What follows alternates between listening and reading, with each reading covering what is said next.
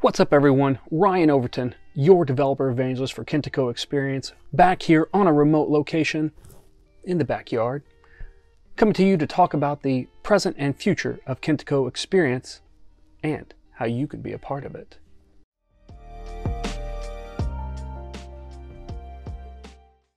With all the craziness happening right now, it's hard to know what's going to happen today, tomorrow, next week, or even next month. But the team working on Kentico Xperience have worked hard to ensure that you know what's coming. So let's go ahead and take a look at the product roadmap. Over on your PC, load up your favorite browser. I'm using Microsoft Edge, specifically the dev version, because I like to play with the latest and greatest features and see what's coming soon. But you can use Chrome, Firefox, Opera, Netscape if you've got a time machine, or some of the new ones like Brave. There's just new ones popping up all over the place, but this will work in any of them. Go ahead and head on over to Xperience.io. And then we're going to go over here under the Product tab and head on down to Roadmap. Now, this Roadmap page consists of a little bit more than the roadmap. If you want to find out more about the product vision, we got you covered. There's a great page with a great explanation about the ideas that are driving the future and the vision of the product. Just click on Discover Our Vision down here. Or there's more about the roadmap, which we're going to explore in just a minute here. But Kentico Xperience has a rich history. So to find out more about it, go check it out. It's been around for a lot longer than you might think. Or to find out more about the product lifecycle, support lifecycle, click on the support lifecycle link. We're going to head on up over here to Roadmap. Click on Explore Roadmap. Now the product roadmap consists of 4 columns, letting you know where a feature or idea is in the production pipeline. The first column is the under consideration. Like the name of the column suggests, it's ideas that we've got for the future. These are not guaranteed. These are not guaranteed to be in the product. But the team thought these were worthwhile and wants to explore them a little bit more. The second column, again, like the name suggests, is the in development column.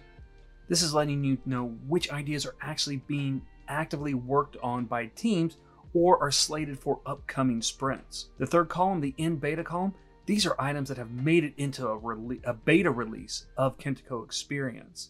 So you can go try them out, check them out, and give us your feedback on what you think of them. And the fourth and final column, the launch column. Yes, you've got it right. The launch is where this is actually the product that is generally available to the public. Now, as we get closer and closer to the release of Kentico Xperience 13, it's important for you to understand we're not done improving the product. We've got a ways to go. The team has an amazing vision for the future, but we need your input and feedback to help us ensure that our vision is going in the right direction, providing you valuable features. To show your support for an idea, click on the item, scroll down, and tell us how important is it to you. Is it something nice to have? Is it an important feature or critical for the function of your business or your client's business? But wait, what if your feature isn't actually in the list yet? Are you out of luck? No, we've got you covered there.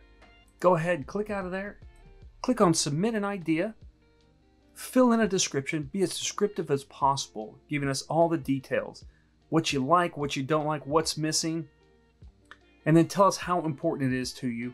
And if you're willing to help us out and flesh this out a little bit more, give us your email so we can contact you and make sure we understand exactly what you're asking and get the use case for it.